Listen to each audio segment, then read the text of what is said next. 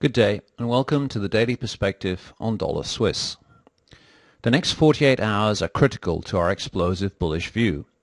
Today the dollar has broken through the daily long-term downtrend and the 100 resistance to open a window for upside acceleration. The dollar is holding the aggressive short-term up channel, but we will need to clear the wider updrift soon to confirm the explosive Elliott count of 1212 from the 94.50 low.